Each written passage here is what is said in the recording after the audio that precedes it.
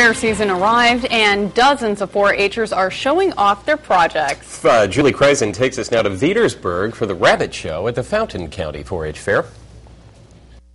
The Fountain County Fair officially started this morning. One of the first events was the Rabbit Show. 4-Hers say it takes a lot of hard work to get bunnies like Zoe ready for the big show. I like clean her, give her a bath yesterday and brush her. I brush it, and to get the stains off of him, I use alcohol or peroxide. And this morning we practiced cleaning them, and we practiced trying to get them calm. And all Bailey Harper's hard work paid off. She took home the grand champion prize. It was good. I was surprised. More than 50 rabbits of many different breeds were weighed and checked out by the judge. And in order to award the top prize, the judge takes several factors into consideration.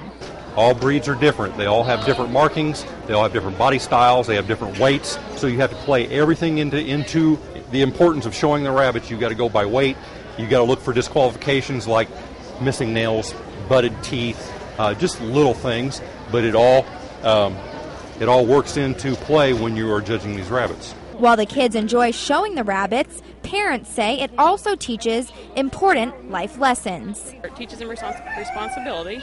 They have to feed and water every day, twice a day, and they have fun with it too. While the big show might be over for these guys, the Fountain County Fair's fun continues until Friday night. Reporting from the Fountain County Fair, Julie Kreisen, News Channel 18.